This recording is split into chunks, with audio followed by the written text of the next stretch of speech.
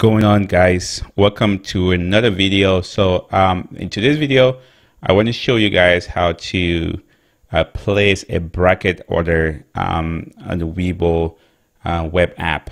So again, you can do this in a very simple way, and this is one of the things that a lot of traders love about WeBull, the fact that you can set these bracket orders. And when I talk of bracket orders, it means we have a primary order, or what you call a parent order, which gets placed, and then you have two subsidiary or sub bracket orders that get activated once the parent order has been executed. So I'm going to show you guys how to do that, and a simple example of that would be how to just say buy and take profit. So let's take a look at the example here. Right now I have Apple on the screen here.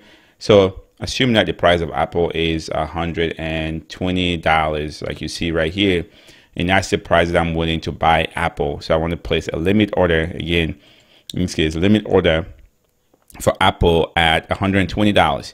Okay, so what's going to happen here is I want to make sure that, hey, I don't want to lose money so bad on this trade, and I want to take profit on this trade. So what I would decide is I'm willing to lose, let's say, $1 a share. So if this thing moves to 119, get me out. Means I'm standing at losing $100, right?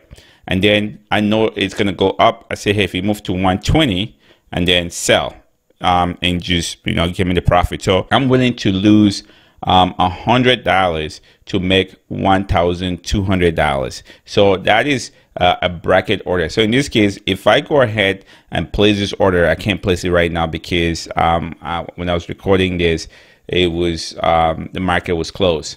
So if I go ahead and place this order, you would, as soon as the limit hits 120, this buy order would be executed, and then you would see a stop loss and a take profit activated and available, so that if it ever goes down to 119, it gets you out, and if it goes up to 132, you take profit and walk away. So that's how you set a bracket order in the WeBull app. So again, this is a very good feature, and I use it a lot and I enjoy using it. So let me know what you guys think about it. Again, if you're new to the channel, just go ahead and hit that subscribe button, like and share this video with any person that you think that would find it useful.